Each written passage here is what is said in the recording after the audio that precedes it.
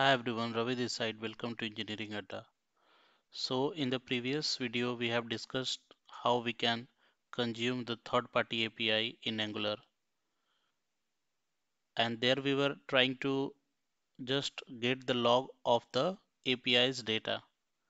But here in this video we'll try to call the REST API and then we'll try to render that data in the HTML, and then that data will be displayed in the browser. So let's get started for that. So first of all, what I will do, I will try to create one application, and then we'll try to create one child component, and thereafter we'll try to call the API and then render the data. So let's get started for that. So let me go to the folder and let me try to open a command prompt here. Okay, and let me try to create an application. So ng new, let's say the application name is REST call. Just enter it. It will take few seconds to create your application, so just wait for that. Would you like to add Angular routing? Let's say no. Which style sheet format would you like to use? Let's say CSS, and just wait for few seconds. So you can see it started installing the packages. Okay, so it will take few seconds of time and it will create your application.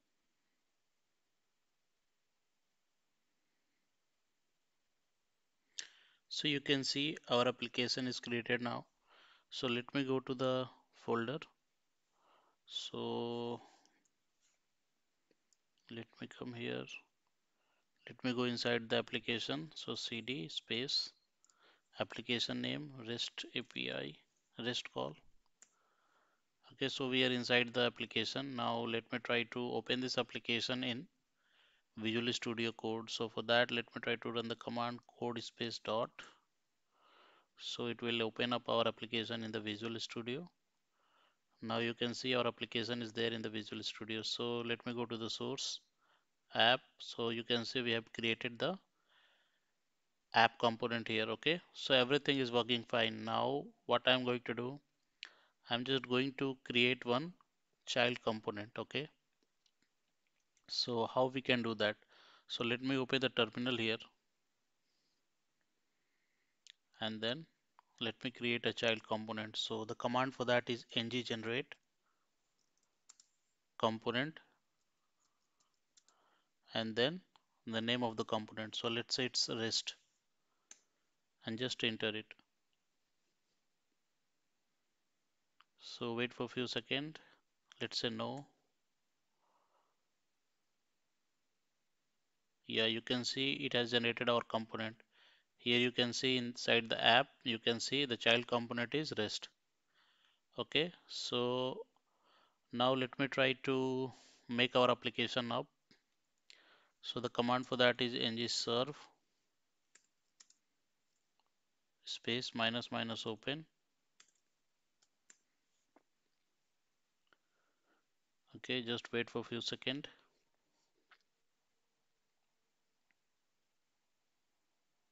It start building our application,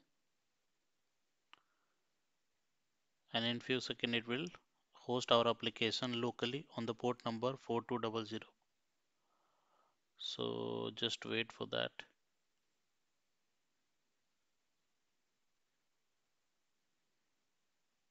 Okay, yeah. So you can see our application is up on the port number 4200. So what I need to do, let me try to remove all this unnecessary component. So let me go to the Visual Studio Code, go to the app component.html, select everything and just simply remove it and save it. Now let me go to the browser. You can see we don't see any object here or any feature here, right? Now let me go. So we are good with the creation of application and the child component. Now what I need to do, I need to call the child component inside the main component. So for that, let me go to the REST component.ts, and this is the selector name for the child component. Copy this. Now come to the app component.html, and then let me try to call it here. So let's say,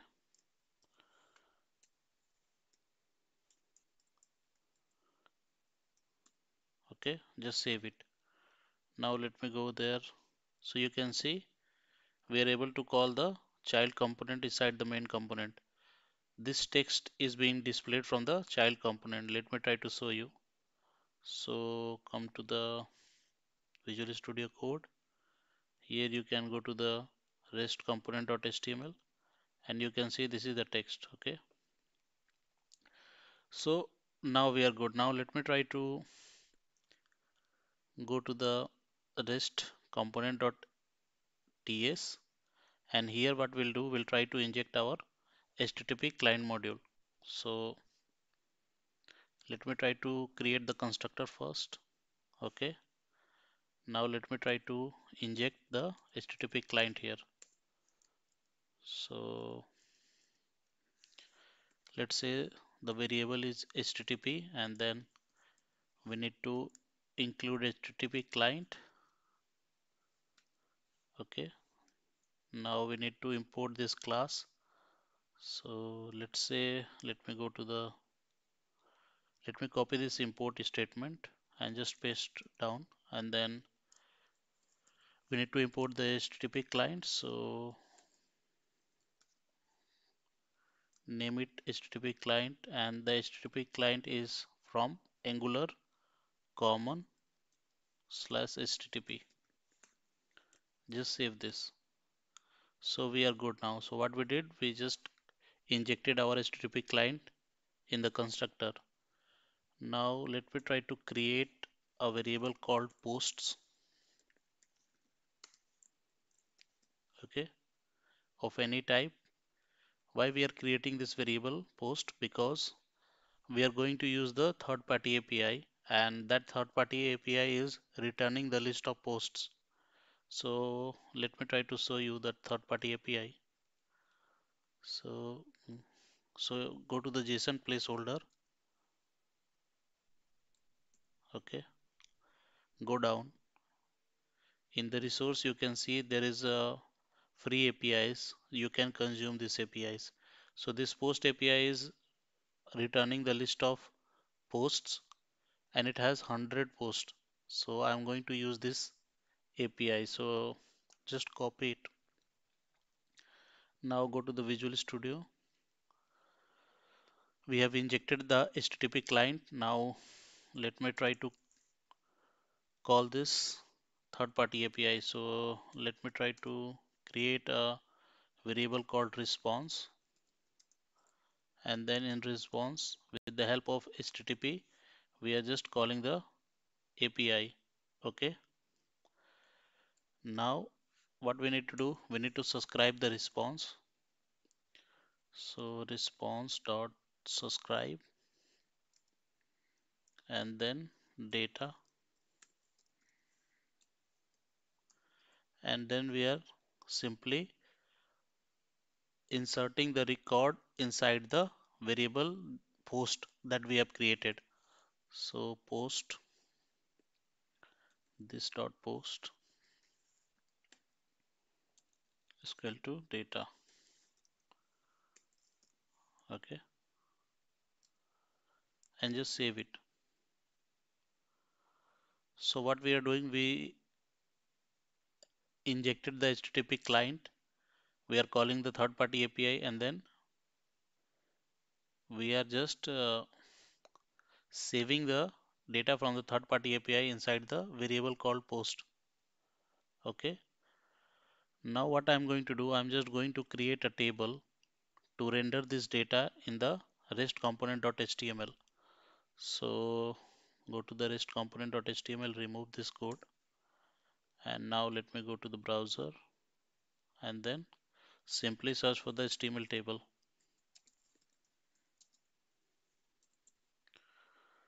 Now let me go down, go to the W3 school, try it yourself. Let me copy this code, come here and just paste it out. So let me try to change the table name. So let's say posts table, and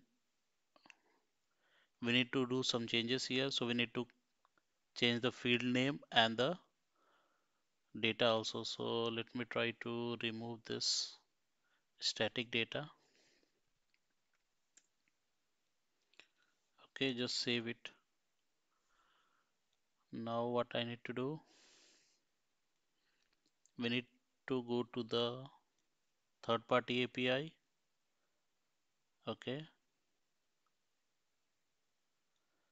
and here you can see we have the fields called user ID, ID, title and body. So we make our field like that. So let me come here. It's user ID, ID, title and then body. So copy this, paste down, body. Okay. Now what we'll do with the help of the ng4, we'll try to iterate the post list and we'll try to fetch out each data one by one. So let me try to remove this. So here let me try to use the ng4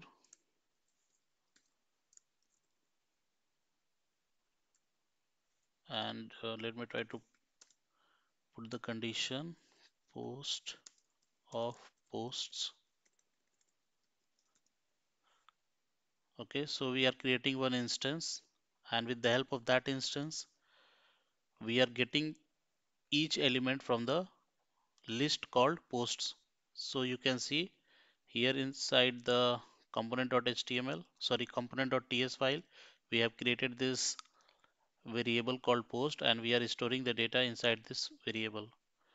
And in the component.html, we are just uh, iterating this list, okay, and fetching out the data. So let me try to fetch each attribute here. So post dot id, okay. Let me try to copy this, paste down. We have four attributes: user ID and ID, title, and then body. Okay, just save it. Okay, so we are good now. So what we did, we just injected the HTTP client. We are calling the third-party API, storing that in the response, and then we are assigning those data into the variable called post, and then we are rendering those data in the HTML. Okay.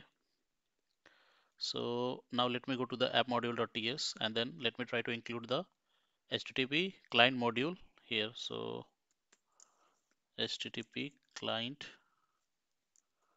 module. Okay. Now let me try to import this and just save it. Come to the REST component.ts, save it. Come to the REST component.html and then save it. Now let me go to the browser and let me go to the application. So here you can see we are able to render our data in the browser. So we are able to call the REST API and render the data in the HTML, and then that is why we are able to see this data into the browser. So we have the 100 records here inside the post list. You can see this. So this is about this video, guys. If you like the video, please hit the like button and please subscribe the channel for more such content. Thanks.